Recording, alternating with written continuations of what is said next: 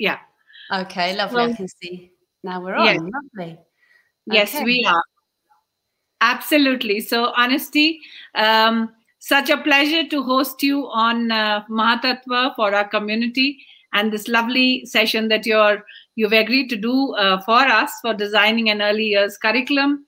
I know you are the best because I've worked with you at the British School, and I think you were fantabulous. The children loved you, and you were never in the staff room and never in the corridors because you were just creating some resource for the children.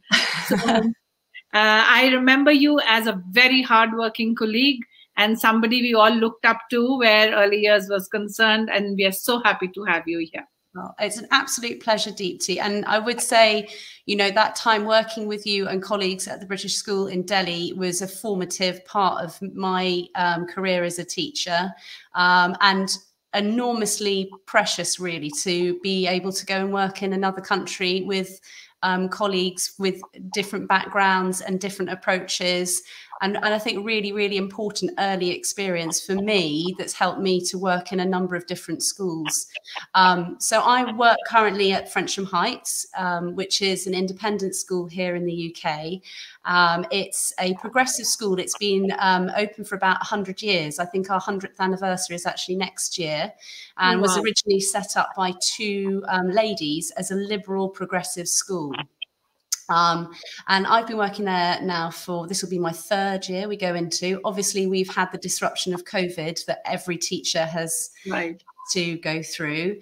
But since I arrived, I've been looking at the great early, I did inherit a very passionate early years curriculum, and my last couple of years has been looking at ways that we can build on the foundations we have, and look to implement some of the new ideas about early years that are beginning to emerge here in the UK. And Deepti and I were just talking before we went live about some of the changes that are happening in India. And maybe I'm hoping that what I talk about today might be valuable to colleagues in India. And I'm very happy to link up with people at the end of my talk. I'll share my email address. It would be lovely to hear from maybe former colleagues or from colleagues from new connections as well. We look forward to learning from you, Honesty, as always. You're such a great mentor of sorts for the early years, and that's what we see you as. So over to you.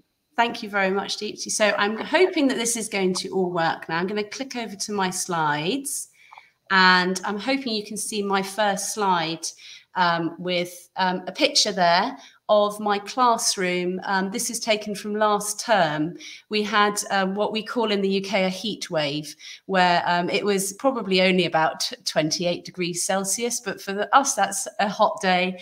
And the children and I were talking about people living in hot countries and how they live, and we constructed a Bedouin tent. So hopefully you can see a picture of our Bedouin tent that we built in the classroom, and we all got dressed up, and we actually made some mint tea from mint that we went and gathered outside in the playground, and sat inside and had some mint tea, which was very delicious. So I'm going to be talking about designing an early years curriculum today, and here's a picture of the school that I work at. You're very welcome to Google Frensham Heights. It's a lovely old building and a huge site that we have in Surrey. It's about 120 acres.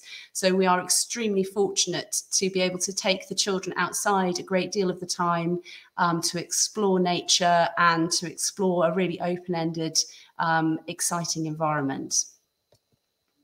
And I just thought I'd share a picture with you of, this is a picture that Maddie drew this year. And this is just to remind us why we do what we do. I get to work in a lovely place with fantastic colleagues, but I'm very fortunate to have some wonderful children. And I really like this monster. I'm not quite sure what his name is. It looks like Esios or something like that. And he's got some lovely rainbow coloured teeth. So there's Maddie's monster. Okay, so just before we dive in, and I'll start explaining what we do at Frensham Heights, I thought a moment just to reflect on what child-led learning is. We at Frensham Heights are very much trying to promote the idea of child-led learning. And I wonder if you have a moment to reflect on what are the 3 words that come into your head when you think of child-led learning. So I'm just going to click back to the broadcast. I don't know if we've got, if you do want to comment at all during my presentation, I'd be very happy to see that. And I am going to share now with you what my thoughts about child-led learning are and what our thoughts are in at Frensham Heights. So our belief about child-led learning really is that it's exciting and fun. It's open-ended. It can go in varied directions during the day. You can think that today is going to start in one way and suddenly it ends up somewhere completely different. Child-led learning is the opportunity to be creative.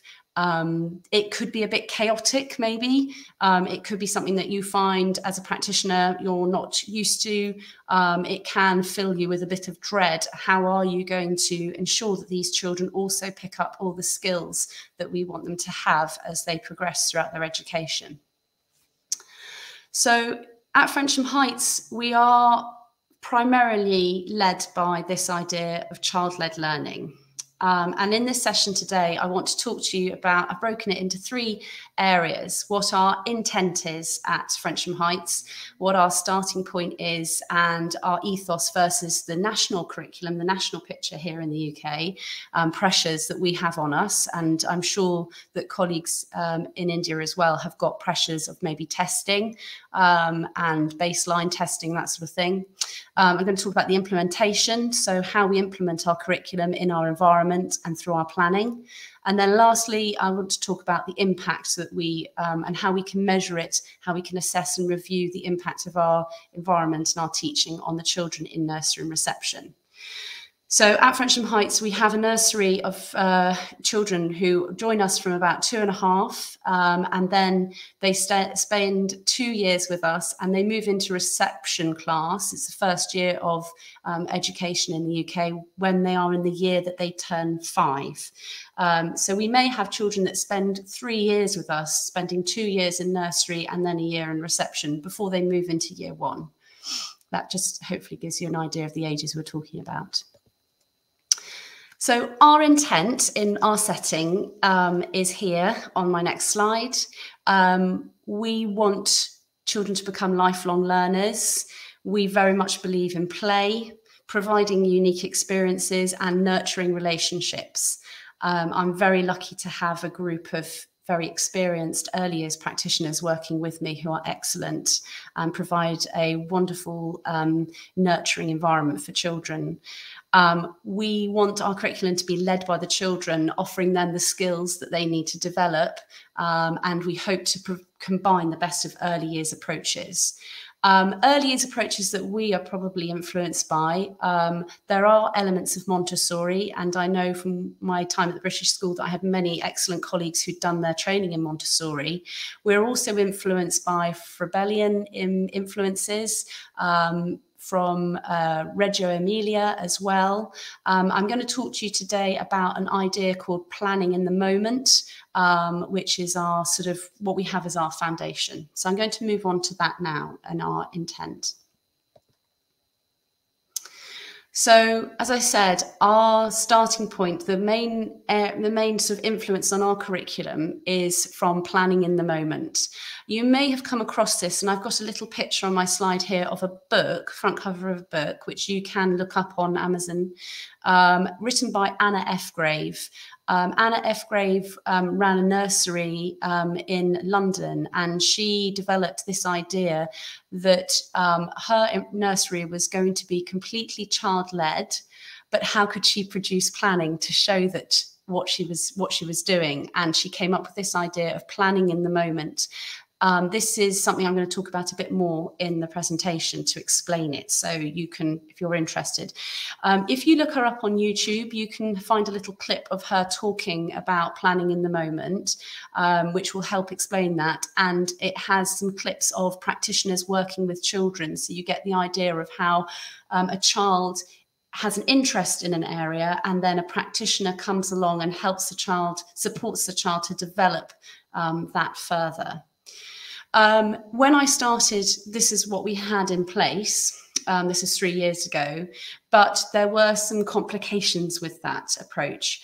The realities of the paperwork involved in the planning in the moment were quite extreme. And what I've worked on is trying to reduce the paperwork burden on myself and my team so that we can spend the maximum of our time working with the children. And at the beginning as well, I found that our assessment and review process, our way of assessing children's progress and how we improved our setting was not really in place.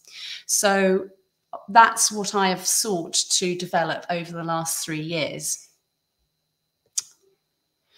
But in the UK, I am all the time assailed by these competing needs from national curriculum and things like that. So we have now in reception baseline testing. This means a test that we perform with children when they in the first few weeks of them entering reception. And then I repeat that at the end of the year. The repeating bit is not really obligatory, but that's something that we do to see their progress. Baseline testing is something that's been very controversial here in the UK. People felt that it was taking too much time away from practitioners' time with children, and therefore wasn't appropriate. And they felt that testing at such a young age was also not appropriate. But it is now a fact, so it's something that we do at Frensham Heights. Another pressure we have is that in September we will have a revised EYFS, Early Years Foundation Stage curriculum, so a national curriculum that's been revised. It's been changed to try to, again, actually reduce the amount of paperwork that practitioners are having to do, but also to slightly change the emphasis of the curriculum. There's a lot of concerns that children are entering reception year in particular, but also nurseries, without the right amount of communication and language skills that we would want. And so there is a renewed focus on areas like that, and also on emotional regulation, all of which actually is quite appropriate after the pandemic, although these revisions were actually put in place before the pandemic, interestingly. You can go and have a look at that at this website, foundationyears.org.uk, to find out more. The other competing need I have all the time, obviously, is the Year 1 readiness question. I think in the state system here in the UK, that's probably a greater pressure, but definitely we're all thinking, are the children ending reception in the right place to be able to move into Year 1? Reception's really that first experience of school for a lot of children, but we do need to ensure that we're providing them with the right level of skills so that they can progress well in Year 1. So I hope that's provided a good idea of where I started and also the pressures that I feel as a teacher. Now I'm going to show you, oh, here's a little picture of some water play. This is a raft that we made. We got into making rafts. I can't remember why, somebody's idea. We made these with a glue gun. The children all learned to use a glue gun that day. I thought you'd like to see that. And we're now going to move on. Just now I want to tell you how we implement our ideas about learning in nursery and in reception. So this is really talking to you about the planning that we have in place to make sure that excellent teaching and learning happens. We have two types of planning in nursery. The first type is continuous provision planning, and I took this idea really from two sources, from Early Excellence, which is an amazing organisation which provides continuous professional development, lots of ideas. They sell furniture and resources as well, but I went on some professional development and bought a book which is all about continuous provision. Continuous provision, if you're not familiar with the idea, is the idea that you have resources, toys, materials all out in your nursery or reception classroom at all times in places that the children can independently access. So I have planning to support this, to ensure that we've got the right things out on the shelves for the children to use. And this is a little table here on my slide, which shows how I set that out. And that's really taken from the Early Excellence Continuous Provision Planning guides. So this little table just shows how I take the national curriculum, the characteristics of effective learning and statements from development matters from that early years curriculum. And then I think about different areas of the classroom. So maybe it's a sand area or a water play area or a maths and counting area. And I think about the resources, the organisation, what experiences I want children to have in that area, and then the role of the adult when they come into that area. And I do this planning for all of those different areas, indoors and outdoors, and then use this as a sort of foundation which we constantly review and tweak as the year goes on. Because obviously sometimes some resources just aren't interesting to a group of children, or maybe they've not been well organised. We find maybe get halfway through the term and you think, no one's used that. So maybe I'm using it the wrong way. Maybe the adults are not helping children to use that resource very well and they're not learning from it. So this is the first type of planning that we have. And I'm very happy to answer further questions about that because it is new for us, but it's helping us to think about what we have out in the environment. The second type of planning we have in the nursery is the planning in the moment, which is taken from Anna F. Graves' approach. And we've simplified it a lot to try and reduce the paperwork. So simply all I have for my practitioners is a grid like this with Monday, Tuesday, Wednesday, Thursday, Friday, and they make notes on what happened in the different areas, and they do abbreviations, they use their own note, they work really closely as a team so they can make their own notes, and they write just on Monday, you know, maybe Honesty was really interested in the sand area, she filled up a small bucket, and then I challenged her to fill up another bucket that was larger, and we talked about big and small, or we you know, maybe we ordered some containers in order of capacity.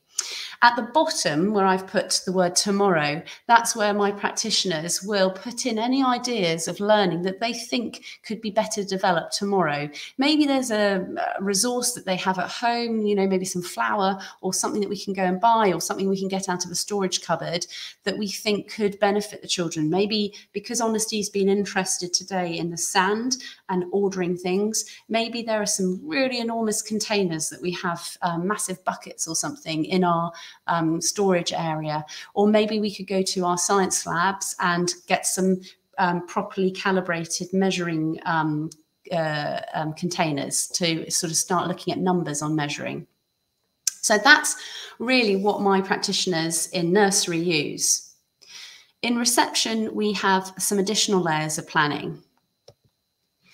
We have the continuous provision planning, as I've explained, and we have the planning in the moment, which my teaching and learning assistant provides quite a lot of support. But then as a teacher in reception, I also plan, as we go through the year, short skills sessions in phonics, maths and English. In some environments, in some entirely child-led environments, you might not see that.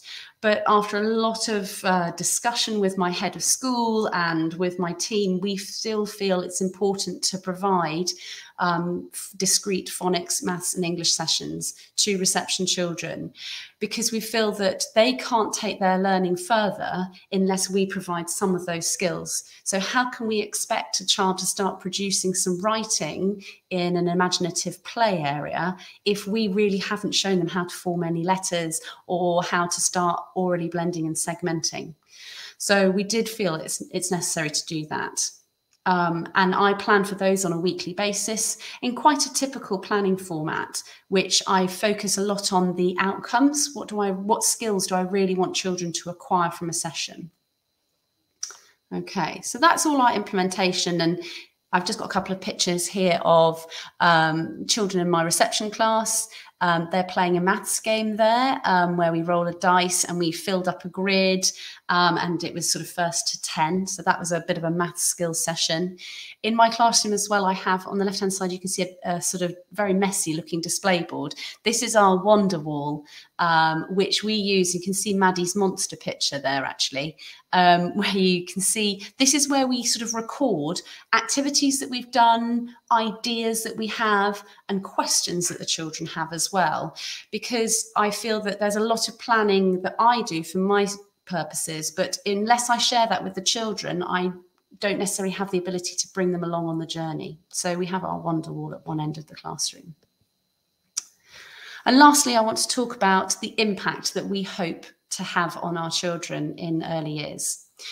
So here are our 2 impact statements for nursery and reception children. I'll just give you a moment to have a look at those. You'll see that there is a slight difference in expectations at the end of both of those year groups. I think the idea about children leaving nursery eager to become more independent and eager to have more responsibility, and then really seeing that in practice in reception is something that's very important to us in our setting. And I've used the word skills in the reception children's impact statement because we really are expecting them at the end to be skillful and motivated and being able to put to use some of the skills that we have hopefully been teaching them throughout the year and they've been acquiring. And so in terms of our impact, I do sort of need to talk about our assessment and review and how we are ensuring that we are having the impact that we want to have on the children. We use an app called Tapestry, which is an online learning journal. You can have the app on tablet devices and you can also log into the website on your laptop. And this is where I've got an example here of an observation that we have of Honesty Walker. It's a pretend child. And we use Tapestry to share with parents that first element of my slide, so the writing with quills element and the photo and the description. And then the second element is for us as practitioners to think about where are children in their learning. So this bit of writing with quills showed evidence that Honesty was able to use her phonic knowledge to write some words which matched her spoken sounds. So those statements can be a bit clunky. They're taken from the development matters. Not everything that a child does always fits into that. So sometimes we have to sort of make a best fit judgment. But this is our way of assessing and reviewing children constantly. So this is our continuous assessment that we're doing. And I'm happy to talk about Tapestry more. I know I'm whizzing through things here a bit. And then in order to track that progression, because you could just log things on Tapestry, you could just log loads and loads of observations and never sit back and think about it. We do as a team meet every week. And in that meeting, I expect all practitioners to bring one child to the table that they want to talk about, not physically, obviously the children are out in the playground, hopefully at this point. And we sit down and we look at that child's profile on Tapestry. And we look in particular at this little snippet here of a child's next steps. So this shows how Tapestry helps us in a very quite blunt way to show where a child is and what we need to do to get them to the next step. So this just shows how Honesty in her personal, social and emotional development needs to progress to maybe being able to negotiate activities with other children because maybe Honesty isn't very good at that yet. Maybe Honesty finds it difficult to share things and to talk to other children. So that's how we do that on an ongoing basis. Obviously, we have parent meetings every term. We also have reports to parents so that we can share where children's overall progress is as well. And then at the end of reception year, we provide for our local county council a set of data about where all the children are at the end of reception year. And that's called the Early Years Foundation Stage Profile. So there is a summative assessment as well at the end of early years. So that is all about how we hope to have the right impact on children. And there's one more lovely picture of the beautiful grounds we have at Frensham Heights out in one of the meadows. You can see our solar panels over in one corner as well.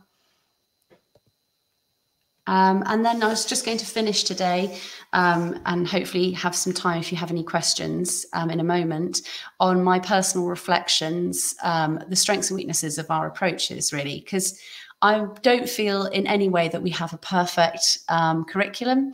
It's a living, breathing thing that we're always looking to improve. I'm at this point, and I might speak to you again in a year's time and find that we have developed this even further. In terms of strengths of this curriculum, I do feel that we are using our daily observations to their fullest extent. Tapestry is a great tool to help us do that, but it means that we're not just recording things for recording's sake. We're actually using it to think about where children are. We're trying to balance completely child-led approaches with some rigor. So we're just trying to have a bit of balance there, that we're still ensuring that, you know, all children are getting access to phonics. It's not just children who are always in the writing area or who are always in the book corner, but we're also making sure that they're all getting an opportunity.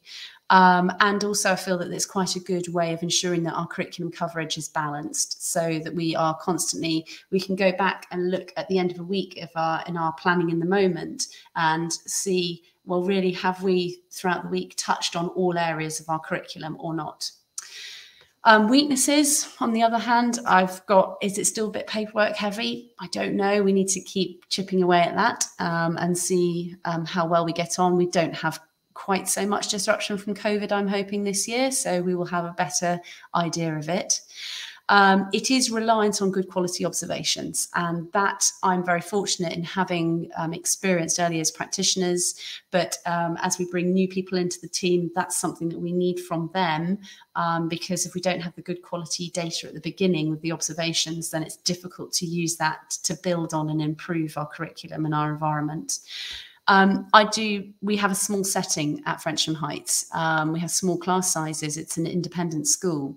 So whether this is all as transferable elsewhere, I am not sure. And that's where maybe colleagues online today would have some thoughts about that. There may be bits that you could pick and choose, but maybe not everything would work for you. Okay, and just coming to the end now, really. And that's my email address, honestywalker@frensham.org. If you'd like to connect, if you'd like to send me any questions, that would be great. I very much see today as an opportunity to talk to peers in the early years environment elsewhere. So thank you very much for listening. I know I rattled through quite a lot there, probably missed out lots of things as well. So if you've got thinking, oh, she hasn't done this, then probably I've forgotten it. But it's delightful to speak to you. Thank you very much. That was absolutely brilliant, Honesty. Hi. I rattled through it rather a lot, so I hope colleagues are okay. No, so that's the beauty of it. We have some of our audience on Facebook, some of them are on YouTube, and there are some on LinkedIn as well. So I'm trying to just catch up the questions wherever they're coming from. And this video is going to be there for them to see and re-see, and so they will get what you said. Yeah, absolutely. There's an opportunity to link up later on as well. That's very happy to do that. Absolutely. So you spoke about continuous assessment, and I know from working with you at the British School, we had a lot of narratives that we gave out, and we wrote about the children in different domains. So there's a question on Facebook, and Goldie is asking if these assessments that you speak about, I know they can be very cumbersome when you're writing. So are they just narratives, or do you have some grades as well, which you give to the children? Yeah, so what we would do is, you know, it's a judgment thing. I think it's experience as well.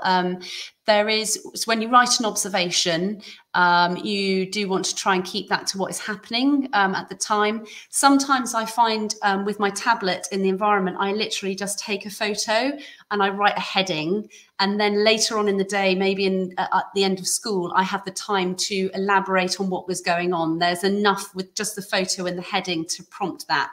Then I would write a few sentences of what was going on. So as the one you saw, I shared with you, there was, you know, the group had shown interest in knights and castles. And then we talked about how they wrote, and somebody knew about writing with feathers, with quills. And so that's what I wrote about. And then with Tapestry, and I think there are other online learning journals that can do this as well, you then have the ability as a practitioner, and you don't have to share this bit with parents because it can be confusing for parents.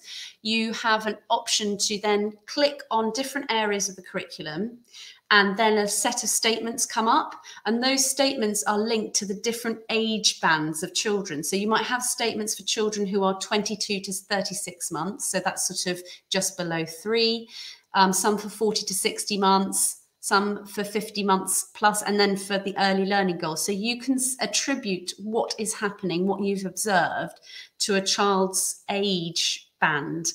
And you look at the statements under that age band, because so you'll see, for example, maybe in writing, for example, in literacy, you might expect children at 40 to 60 months might be forming some recognizable letters, maybe the first letter of their name, maybe they're beginning to form some other ones, but maybe they're not forming them correctly, or maybe they have got some reversals. Sometimes children go through periods where they write mirror writing, don't they? And all sorts of things happen.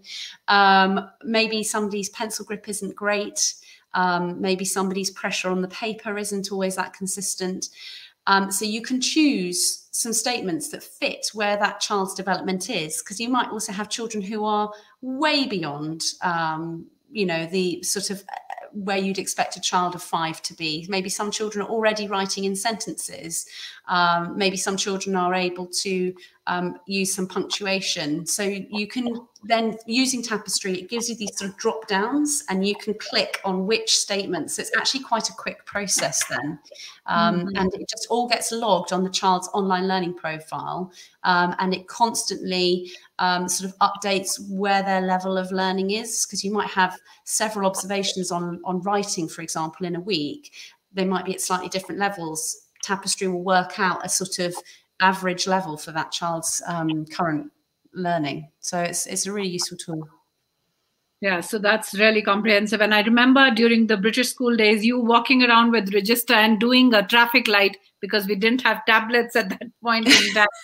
So this is very, very comprehensive. And I think even if a school doesn't have this kind of a system where, you know, you're talking about Tapestry, even if we have the different bands of development, if we've written them out, we'll be able to color them out. And the highlighter pen. Yeah, exactly. Yes. You can use your highlighter pen, which is exactly what I was doing in a previous setting where we didn't have Tapestry.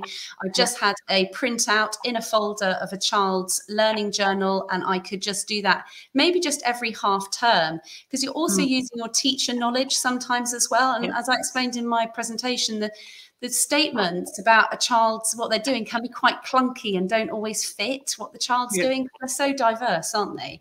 So yeah, teacher knowledge is hugely important. And actually, I think here in the UK, we're putting a lot more emphasis on that, which is really good news. Trusting teachers more to know their children. Absolutely. I'm also trying to keep an eye on the questions which are rolling in there. You know, I really love the phrase that you use, the living and breathing curriculum. And it just gets so much of, you know, a vision which is organic, which is developing with the children. And I think what we also liked in your presentation was when you said that the learning is child-centric, but the rigor is there as well, so that the learning goals don't get missed out.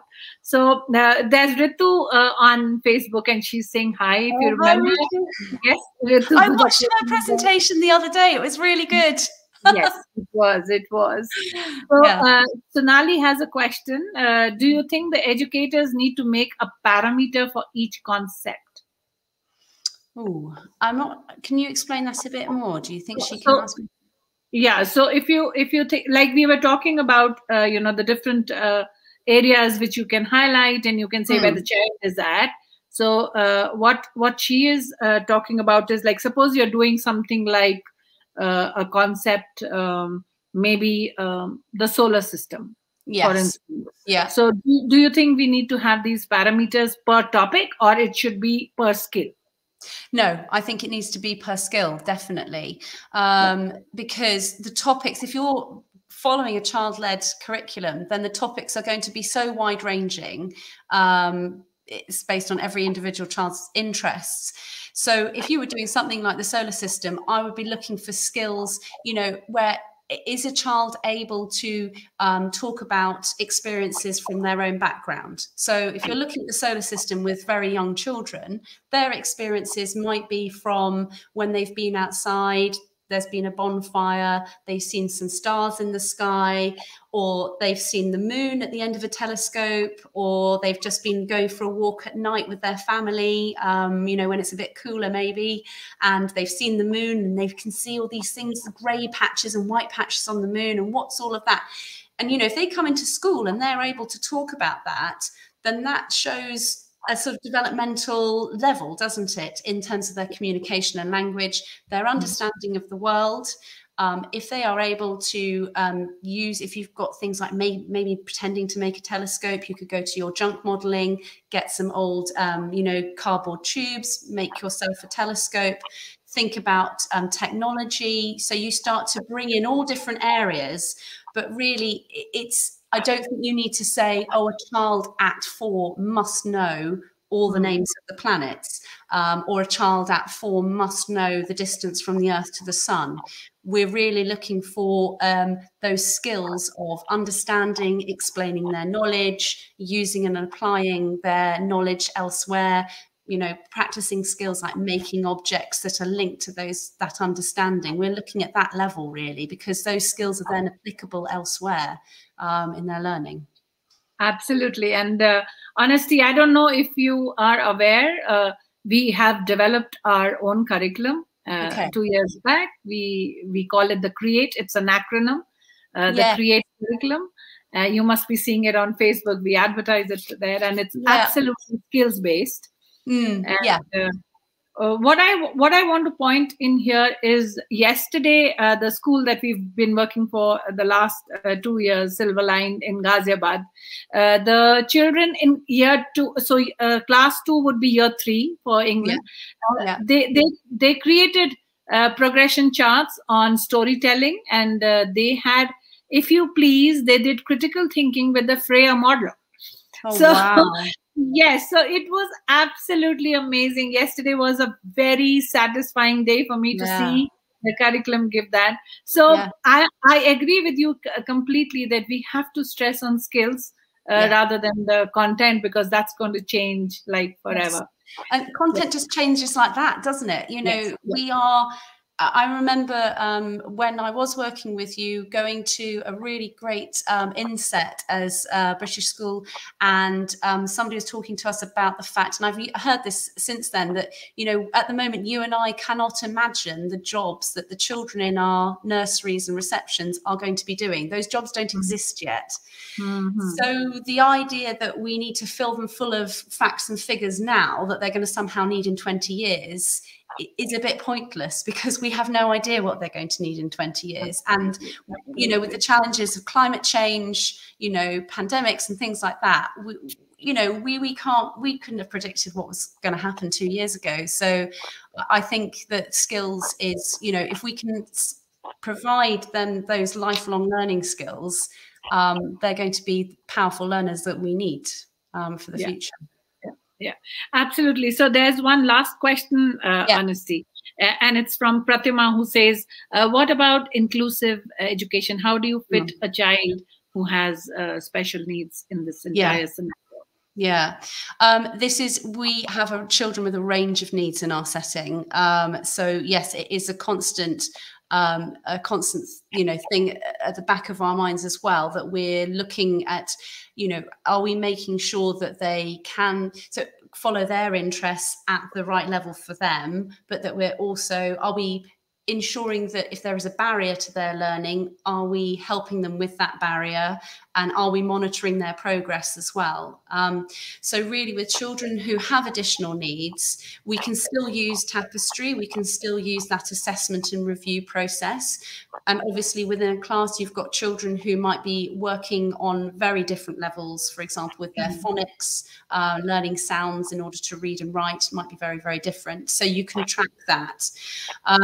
Then I would also say you're looking at your environment, and that ability to that planning in the moment idea, where you maybe have something out in your environment, and the children take out, let's say it's a set of cubes with numbers 1 to 20 on that they could order. You may have some children obviously in your setting that are not yet ready for that, or find it very difficult to recall the number order, for example. You can then make a note of that on your planning on that day, and then say, tomorrow I need to take that child and maybe go and do a bit of skills building, because they really weren't sure when they were counting, with, for example, with numbers between 12 and 20, a lot of children get muddled up between 15 and 50. And recording that either in your planning or in an observation gives you that opportunity to go back and look at that. Now, is that a problem with, as a child just not hearing it correctly? They just need a little bit of extra help with that. Or is this part of an underlying issue? Is this maybe some evidence of special educational needs going on? And if there is, then let's make notes of that over a few days or a few weeks to see if there are additional needs. And then, if there are, then we can start to bring in maybe some expertise from elsewhere. But yeah, very much so. We have children with special with speech and language difficulties. We have children on the autistic spectrum as well in our setting. So it's a non-selective school. So we get a wide variety of needs. Yeah, like most of the UK schools, I think, and the schools are, I think, equipped with teachers who can deal with different situations. I really love the idea of in the moment honesty, and I'm just visualizing this planning happening by the children, where they say, okay, today we've done this and tomorrow I could do that. Yeah. So yeah, absolutely. And you have that ability at the end of every day, before everyone goes home, you can gather your class together on the carpet, and you might have children who've made a model out of cardboard boxes or who've painted a picture, and children then can start talking about what they've done, and you can really start to get children to say, well, tomorrow I would like to do this next, and take control of their learning. Yeah. Absolutely, absolutely. So this has been really engaging for my community, Honesty, and we look forward to more sessions and more sort of resources from you, when the strategies that you spoke about, and with our national education policy giving us so much, I think we can incorporate a lot of strategies that you spoke about. Thank you so much for being with us, Honesty, and addressing my friends here on the channel, and wish you all the best. Well, it's always a pleasure, Deepti, and I wish you luck, and I wish all my colleagues luck as well with, and I guess you're all at school at the moment, because we've not gone back to school yet, so we go back in September. But no, we haven't as well, so our schools are all online. Yes. Good luck with the start of term then. You too. All right. Thank you then. Bye. Goodbye. Bye.